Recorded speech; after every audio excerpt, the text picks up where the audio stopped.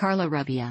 Carlo Rubbia is an Italian particle physicist and inventor who shared the Nobel Prize in Physics in 1984 with Simon van der Meer for work leading to the discovery of the W and Z particles at CERN. Rubbia studied physics at the University of Pisa and Scuola Normale in Pisa. He graduated on cosmic ray experiments in 1957 with. Rubbia obtained his Italian doctoral degree in 1958 from the University of Pisa. Following his degree, then went to the United States to do postdoctoral research, where he spent about 1.5 years at Columbia University performing experiments on the decay and the nuclear capture of muons. This was the first of a long series of experiments that Rubbia has performed in the field of weak interactions and which culminated in the Nobel Prize-winning work at CERN. In 1960 he moved back to Europe, attracted by the newly founded CERN, where he worked on experiments on the structure of weak interactions. CERN had just commissioned a new type of accelerator, the intersecting storage rings, using counter-rotating beams of protons colliding against each other. Rubbia and his collaborators conducted experiments there, again studying the weak force. The main results in this field were the observation of the structuring, the elastic scattering process, and the first observation of the charmed baryons.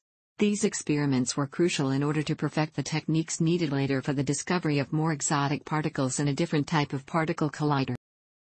In 1976, he suggested adapting CERN's superproton synchrotron to collide protons and antiprotons in the same ring, the proton-antiproton collider. Using Simon van der Meer's technology of stochastic cooling, the antiproton accumulator was also built.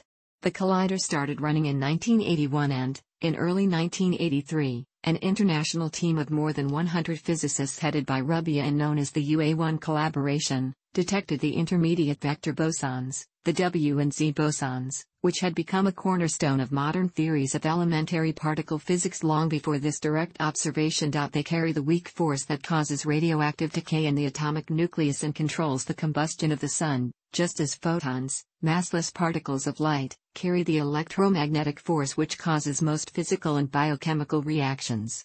The weak force also plays a fundamental role in the nucleosynthesis of the elements, as studied in theories of stars' evolution.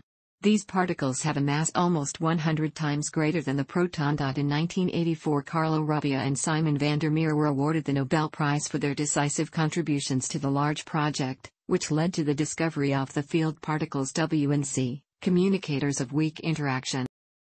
To achieve energies high enough to create these particles, Rubbia, together with David Klein and Peter McIntyre, proposed a radically new particle accelerator design.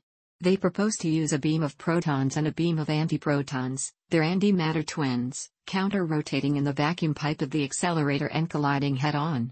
The idea of creating particles by colliding beams of more ordinary particles was not new. Electron-positron and proton-proton colliders were already in use. However, by the late 1970s, early 1980s, those could not approach the needed energies in the center of mass to explore the WZ region predicted by theory. At those energies, protons colliding with antiprotons were the best candidates, but how to obtain sufficiently intense beams of antiprotons, which are normally produced impinging a beam of protons on a fixed target.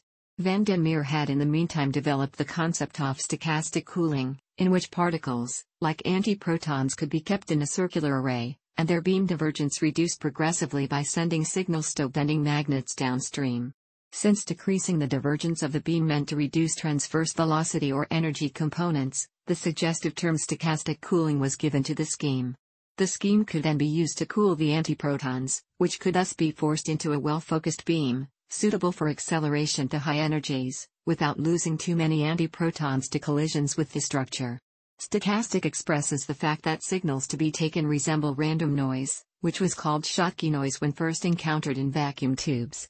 Without van der Meer's technique, UA1 would never have had the sufficient high-intensity antiprotons it needed. Without Rubbia's realization of its usefulness, stochastic cooling would have been the subject of a few publications and nothing else. Simon van der Meer developed and tested the technology in the proton intersecting storage rings at CERN, but it is most effective on rather low-intensity beams, such as the antiprotons, which were prepared for use in the SPS when configured as a collider. In addition to the observation of the intermediate vector mesons, the CERN proton-antiproton collider dominated the scene of high-energy physics from its first operation in 1981 until its close in 1991. when the Tevatron at Fermilab took over this role.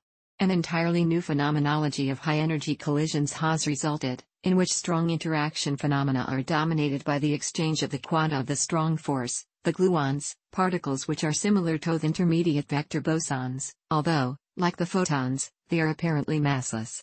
Instead, the W and Z particles are among the heaviest particles so far produced in a particle accelerator.